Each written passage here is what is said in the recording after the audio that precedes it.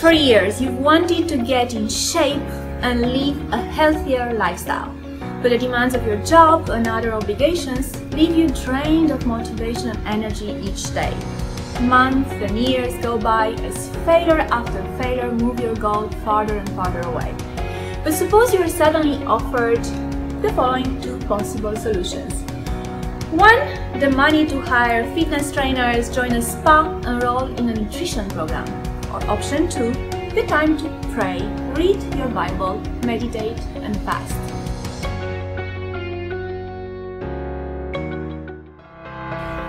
Hi, I'm Diana, and I clearly recall my struggles in this area. I also completely understand if the first solution seems to make a lot more sense to you. It did to me too, until it failed me. We'll explore why in a minute. But first, let's take a look at this topic in general. Trying to live a healthy lifestyle while juggling the demands of one's job, family, and social commitments, and being constantly exposed to cheap and easy to grab unhealthy choices, it's far from easy. I think we can all relate to how frustrating it can be. You start to question whether it's even possible to get there. So I have a question. Does your spiritual worldview influence how you think this issue through? Does it change the way you eat or exercise? This is a short video series about how my Christian worldview changed me, my relationships in general, my emotions, thinking, in this video, body and lifestyle. If you watch my other videos, you know I used to be the nominal, rebellious, mostly atheistic behaving Christian type. I didn't like at all religious rules that came with no explanation.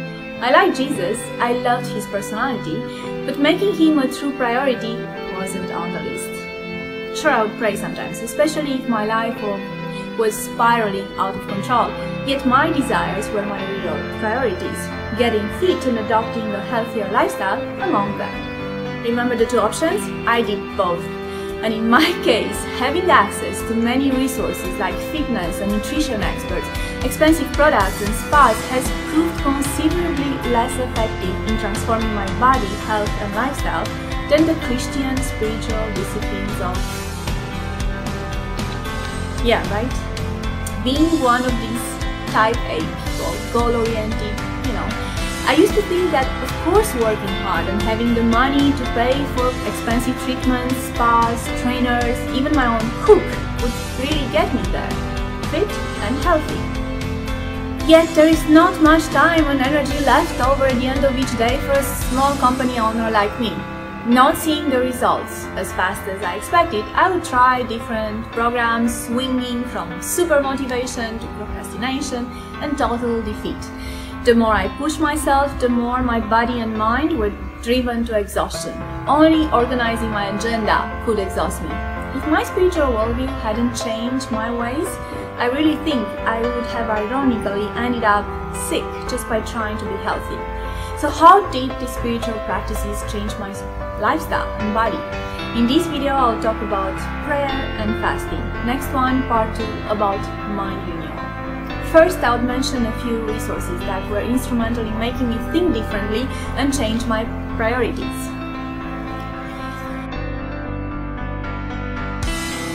I pray for spiritual reasons, yet the results were far more reaching. Because I wanted to have uninterrupted time to pray and read the Bible, I decided I would do my best to turn myself into a morning person, despite all efforts and struggle. It took me a long time, several years in fact, and many failures. But now, my 5:30–6 a.m. morning routine, on top of providing me many spiritual benefits, has had several other positive effects. I discovered that getting up early not just feels great and peaceful, but I also have time to train in the morning, which for me works better than the evening.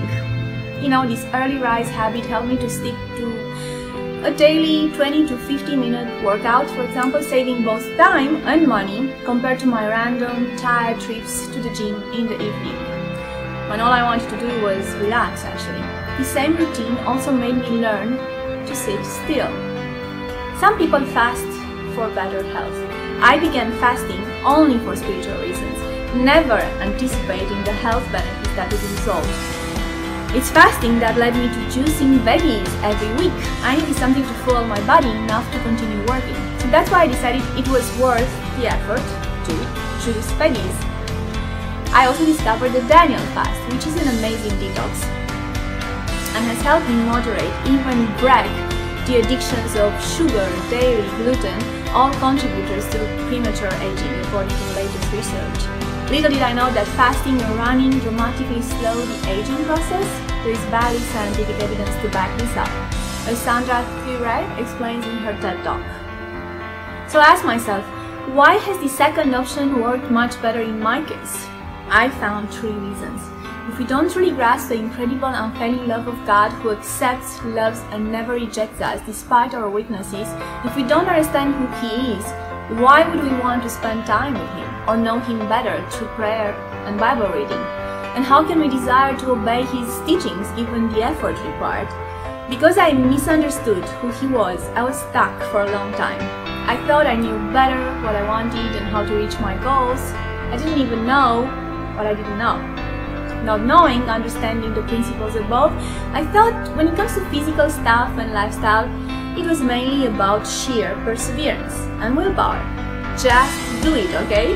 Well, not in my case. Second, love for God is powerful, effective, and a source of love for oneself, freeing us from self-condemnation, self-hate, and useless comparison, and allowing us to pursue our best selves as God intends us to be. 3. I have seen in my life and I'm deeply grateful for the big difference the Holy Spirit and prayer, as well as the prayers of other brothers and sisters make. How Christians basically gain access to supernatural help. What happens without prayer and meditation? So praying, fasting and mind renewal. I should also say that none of these life-altering changes happened overnight for me. There were lots of failures and setbacks, yet what used to tempt me offers no appeal anymore, and I really enjoy my new habits, and I'm still surprised myself of the indirect benefits of taking care of my spiritual life on my body and lifestyle. I would have never anticipated that, to be honest. Has your spiritual worldview changed your lifestyle, your exercise routine? Part 2 of Spirit Before Body, I'll talk about one final spiritual discipline that influenced my body and lifestyle: quiet